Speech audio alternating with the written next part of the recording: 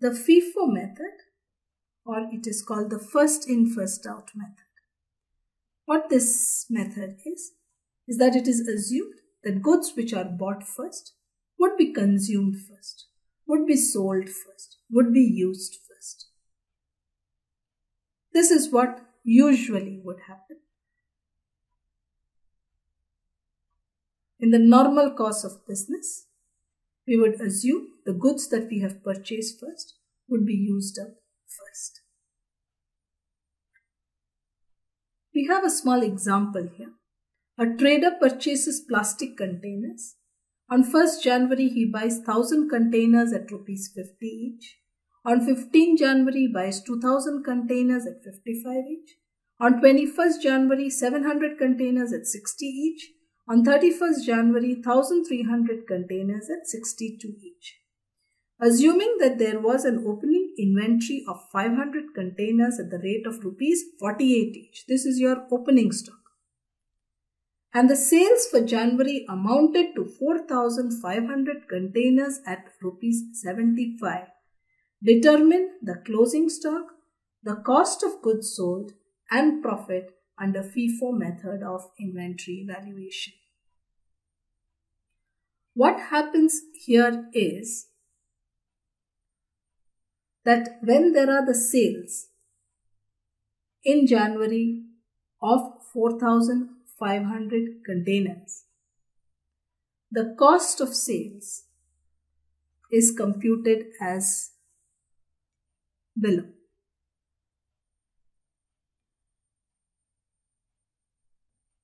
The oldest stock, which is the opening inventory, 500 units at the rate of rupees 48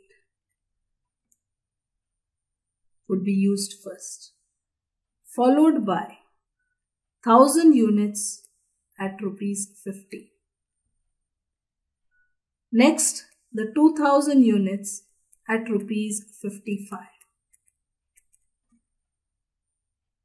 700 containers at rupees 60.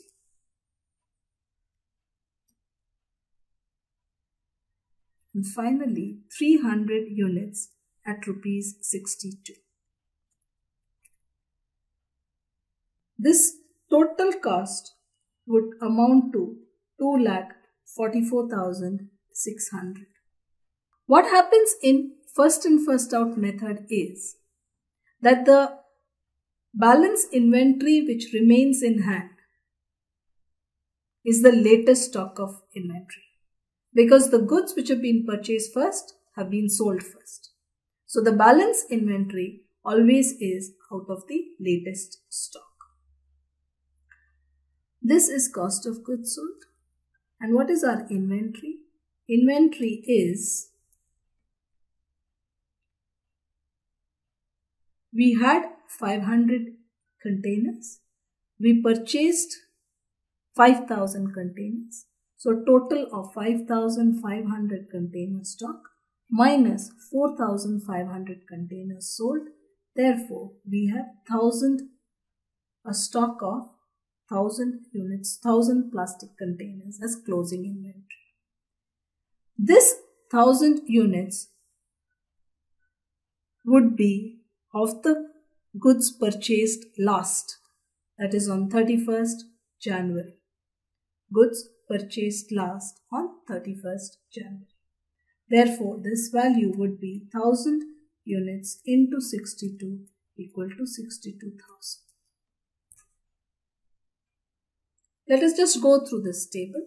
Sales is 4,500 containers at rupees 75 as given, 3,37,500. Opening inventory would be 500 containers at rupees 48 each, again given to you, 24,000.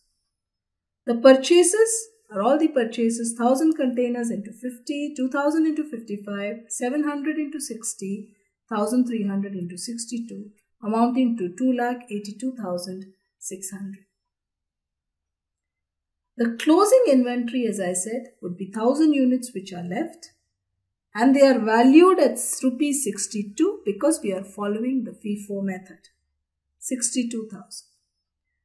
The cost of goods sold may be computed as opening inventory plus purchases minus closing inventory, 2,44,600. And the profit would be sales minus cost of goods sold. Sales minus cost of goods sold equal to 92,900. Therefore, we have determined the closing stock, the cost of goods sold and profit under FIFO. First in, first out.